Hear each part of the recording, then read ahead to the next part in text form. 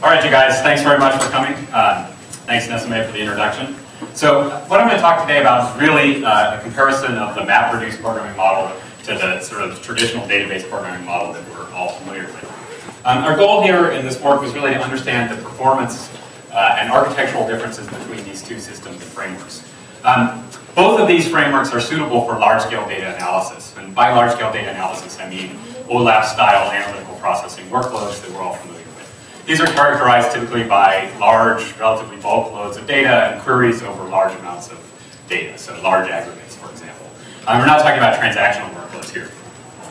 So I know many of you came here hoping for some controversy because some of the work that we have has engendered controversy. Unfortunately, I'm not very good at being controversial. So what I'm going to do in this talk, I'm going to put up these little WMSs logos. This stands for What Would Mike Stonebreaker Say? When these pop up, we'll get a pithy quote from Mike Stonebreaker, like, MapReduce is a go-slow command for OLAP queries.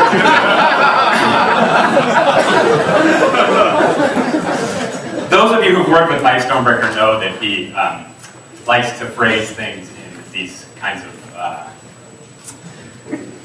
colloquial expressions, and some of them are quite colorful, so hopefully I'll give you a chance to experience a few of them. All right, so you might be wondering why does it make sense to compare these two frameworks? I think that's a valid question. In some ways they're quite different, and I'll reflect on that a little bit more at the end of the talk. But I just want to sort of give two reasons up front for why I think it makes a lot of sense to compare these. The first of these is sort of an anecdote. This is the CACM article in 2009, the introduction to the MapReduce article by Dave Patterson. He said basically that MapReduce is a fundamentally new way of thinking about programming large distributed systems. So for those of you who aren't familiar with the MapReduce framework, I'll tell you about it in just a few slides. But for those of you who are, you probably feel like, well, MapReduce is just a lot like the way parallel shared nothing databases have always worked. And I think that other communities actually don't realize that this is something that has been done in the parallel shared nothing database community for a long time. And it's really important for us to evangelize and to put our technology out there for everybody else to see. Another anecdote is that so Facebook is using a system called Hive, which is basically a SQL layer that runs on top of the MapReduce framework to manage a 4 terabyte data warehouse, as reported in this blog down there. So why is that interesting or a concern? Well, why didn't Facebook choose to use an existing commercial database package? Why did they feel like they should use the SQL thing running on MapReduce? And what is it that they're giving up by choosing to use MapReduce instead of choosing to use a database system? All right, so I think the real danger here is that we risk losing the kinds of hearts and minds of the community, okay, of a large set of potential users of parallel database systems.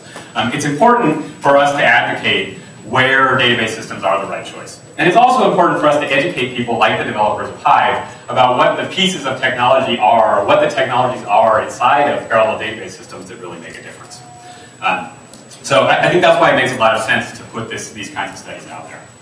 So I just want to quickly talk about the MapReduce framework for those of you who aren't familiar with it. I'm going to assume all of you know something about how parallel shared nothing databases work, so you're not going to get too much tutorial from me, but I'll tell you a little bit about MapReduce. I'm going to do that by way of a very silly example. So suppose we want to count the number of occurrences of the word monkey or chicken in a collection of documents. All right, so this is our collection of documents represented by green boxes here. In the MapReduce framework, you just think of these documents as being text files. These documents are partitioned across a collection of workers, call these the map workers. And each of these map workers is going to apply a map task to these documents. So for the case of counting the occurrences of the word monkey and chicken, the map task is very simple. It just splits the document into a collection of words, looks at each word, see if it's monkey or chicken, and if it is, it does this emit with that. So what emit does is it produces a key value pair that will then be sent on to the next phase. In this case, the key is just the word, and the value is just 1. We're going to emit a bunch of 1s and then sum all of them together to compute the final count. All right, so once these map workers have applied the map to their documents, the outputs, these tuples, are going to be sent to these reduce workers. And you can think of the reduce as just being like a group by in a parallel database system. So in effect, each one of these workers is going to be responsible for one of these groups. We're going to have a group for the monkey tuples and a group for the chicken tuples. Okay? So this is sometimes called shuffle in MapReduce. It's basically a repartition operation. Okay, so we're going to send all the chicken records to the chicken reducer. We're going to send all the monkey records to the monkey reducer. Okay, and then these reducers are, and this is the reducers are going to apply the reduce function, which is just going to sum up the counts, the total number of records that satisfy the that are monkey or chicken records. The reduce function is called once for every instance, once for every set of values with the same key. So all the records with monkey as the key get run by one reduce function.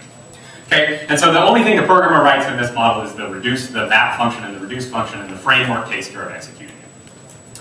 Optionally, there's a combined step. So in this case, this is Farmer John who wants to get his count of the monkeys and chickens. So he does this combined step to collect the records back at him.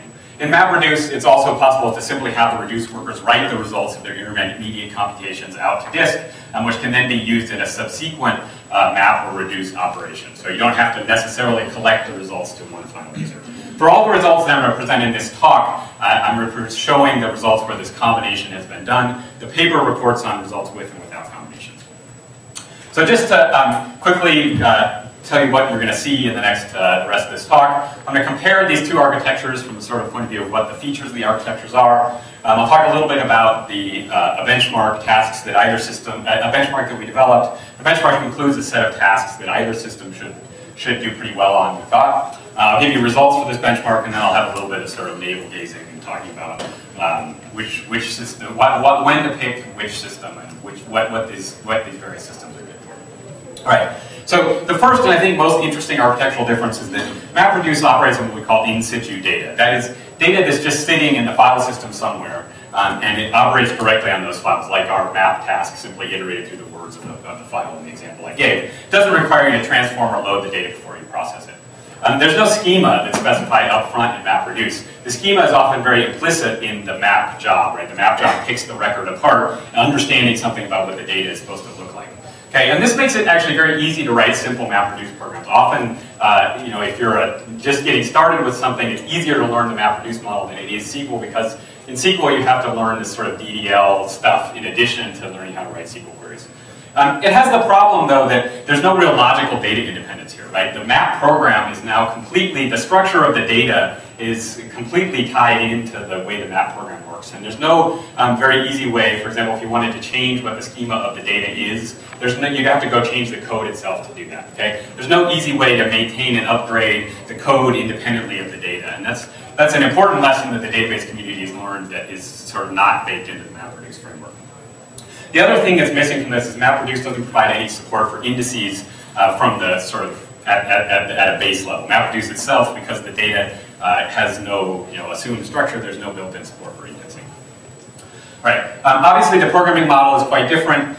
This leads to MapReduce programs, although at first the model looks very simple, it leads to relatively convoluted kinds of programs that get written. Because the only way to get parallelism out of MapReduce is to write these MapReduce jobs. So you end up, if you want good parallel speed up, having to figure out how to express your computation as a large series of connected together map and reduce things. So purportedly, the Google search index construction is more than 10 MapReduce phases. And you can imagine that that's a very sort of hairy thing to wrap your head around.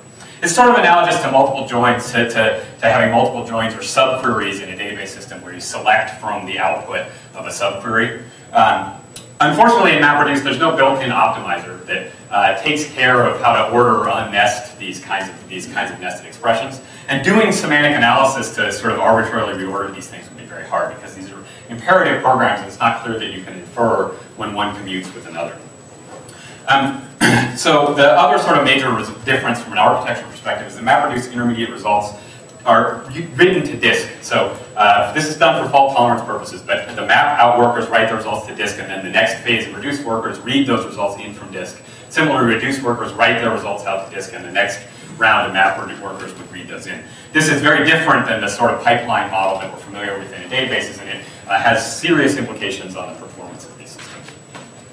Another difference, obviously, you might wonder about the expressiveness. I don't think that the expressiveness, it's sort of at some theoretical level, there's not a big difference in the expressiveness. You can usually figure out how to write almost anything that you could write as a MapReduce job as a collection of SQL with user-defined functions embedded into it. However, this SQL plus UDFs can get